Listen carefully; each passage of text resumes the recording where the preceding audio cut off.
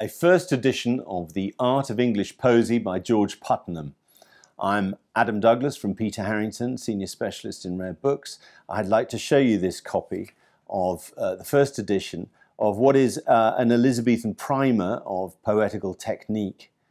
You can see from the title page that the book is divided into three, and it is printed in London by Richard Field in 1589.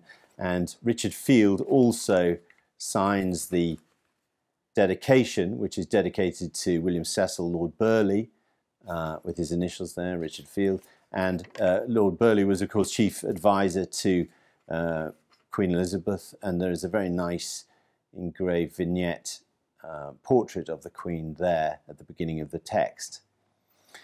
Now, this is really the only work of this date like it. It has a value for collecting material from earlier poets, Richard Tottel's Miscellany, things like that, which would otherwise, some of them would otherwise not survive.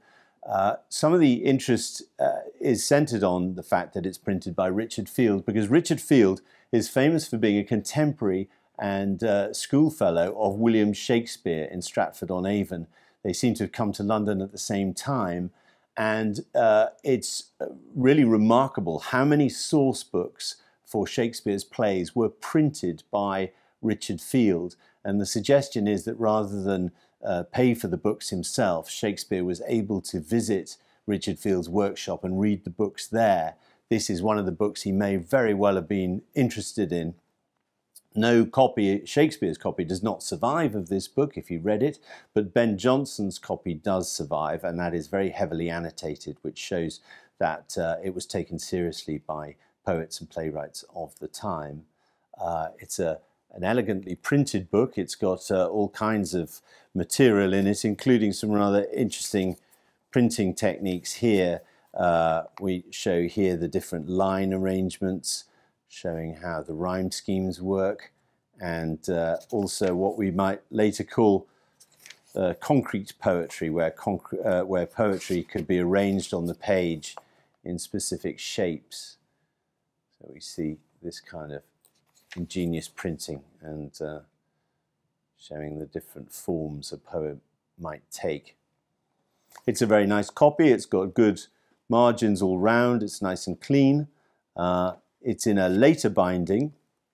The binding is very a deluxe binding by Rivière, the leading London binders of their time. It's something around 1900, 1890, 1900, something like that.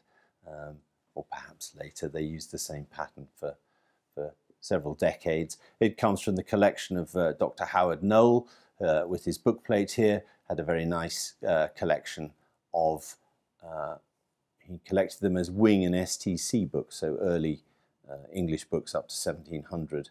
So this is one of his star items, I would say, in his collection. A very nice book indeed. On the matter of Shakespeare, a scholar named William Lowes Rushton in 1909 went through the Art of English Poesie and compared it, collated it with Shakespeare's works, and found an impressive number of parallels, some hundreds of parallel passages, which suggest that Shakespeare did indeed read this book and pay careful attention to it. There's a full description of this book and many other early English printed books on our website.